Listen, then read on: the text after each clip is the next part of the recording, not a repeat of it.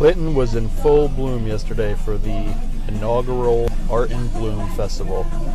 We had music on both ends of Main Street and throughout Main Street actually, and it was a day of makers. There were tons and tons of vendors. I've lived in Clinton for a long time and I've never seen quite this many vendors all in one festival in downtown. I think they did an awesome job in putting this event together.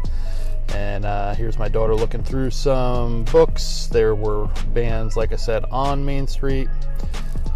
Every possible vendor you could imagine. This guy was selling a bunch of stained glass items that were super cool.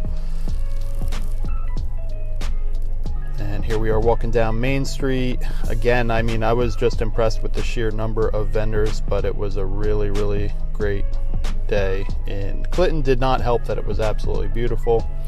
But I think this is a great way to bring in a bunch of small businesses and vendors and have them showcase their wares. And it seemed to hit pretty hard in town. I know they were expecting at least 3,000 people, and it looked to be hitting those expectations. I think that anytime you can bring in this many makers and small businesses and have a day where everyone kind of benefits, I think it's a fantastic thing.